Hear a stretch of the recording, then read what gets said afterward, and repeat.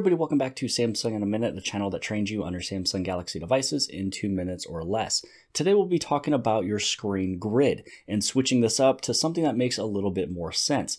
Meaning, if you have so many different applications or so many different home screens, why do you want to have 5 home screens when you could bring it down to 3? Same thing when it comes down to your application tray. You might as well show more applications on each individual page, bringing you down from maybe 7 or 8 screens down into 5.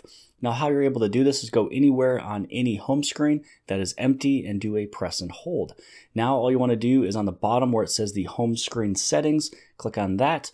And this is where you have the option for both of those, the home screen grid and the app screen grid. Now for the home screen grid, I go to the largest one. I go to the 5x6. Now if I switch it up here, you're going to notice that all my applications kind of moved. It kind of looks square-ish. It's something that for me, I'm not a huge fan of. And as you go through, it's going to make a lot of changes. You have more room, more grids, more little squares to put applications, and so on and so forth. So I always have mine put up to the highest, which is the 5x6. Then when it comes down to the apps screen, you can see here that I have 1, 2, 3, 4, 5. And I have 5 screens because I set it up as the 5x6.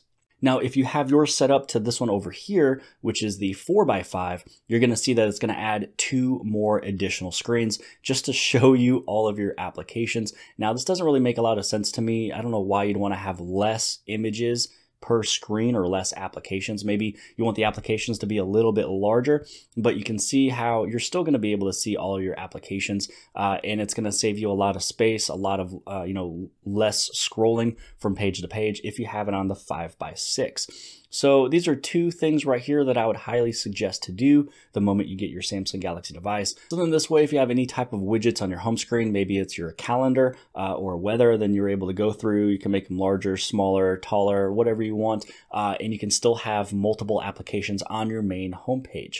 But I hope you guys have liked this video. If you guys did, please give this thing a huge thumbs up. Don't forget to hit on subscribe. Subscribe right over here on the very bottom left-hand side. And if you liked this video, then more than likely you'll also like this video. And I'll see you guys later. I got tons of soul, I'm a true collectible. Famous, so famous, #1 desirable. I do what I want when I want and how I want it. Leave you with the one in the air, that's how I roll.